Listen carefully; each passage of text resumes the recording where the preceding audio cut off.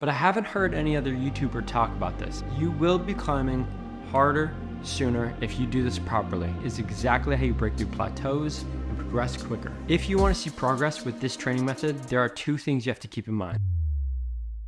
Yo, what's going on guys? Welcome to my channel. My name is Ben Mills and I'm a competition climber on the road to going pro. On this journey, I'm going to be sharing my insights and everything that I learned, so hopefully you get value out of it. Okay, so today I'm going to be talking specifically about a training method. And this training method, I would consider almost a cheat code, bro.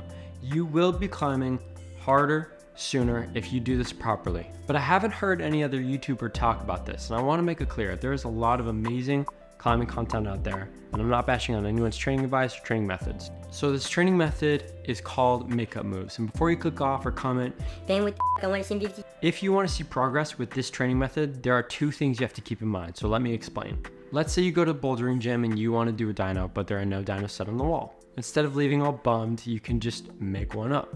So you take a scan at the wall and you find a start hold and a hold to jump to. This is a great first step into making up moves. But if you want to take it even further, you should be exposing yourself to new moves, and specifically moves that make you feel uncomfortable. That doesn't mean they need to be dangerous, even though they might be.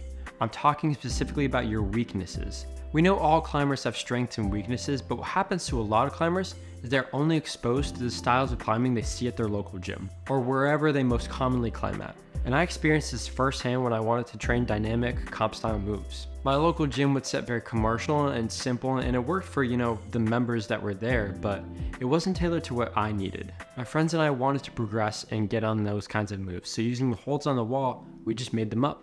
We made up paddle dynos, knee bars, we did no hands on the slabs, and weird bouncy moves. Anything and everything that the setters would not normally set, we did.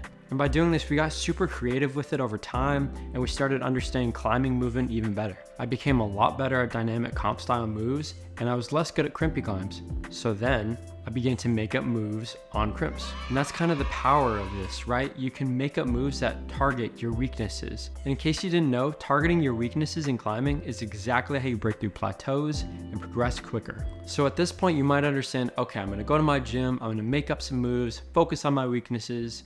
Is that really it? No, that is not all it. If you want to take it to the next level, you have to do this session with climbers that are better than you or at your climbing level. Naturally, when you climb with these people, you're going to pick up on how they climb. And you might find while you're climbing with them that one of their strengths could be one of your weaknesses.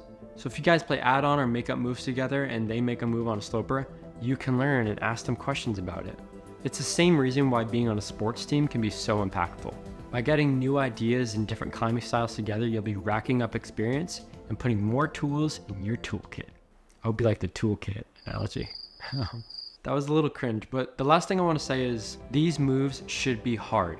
That doesn't mean you need to be exerting a lot of strength and power. That's only one way it can be hard. Another way it can be difficult is the coordination aspect of the climb, or the balancy aspect of a slab climb. If you only climb the stuff that's easy for you, then you're just adding volume to your session, and that's not the goal here. The goal here is to be sending harder, sooner.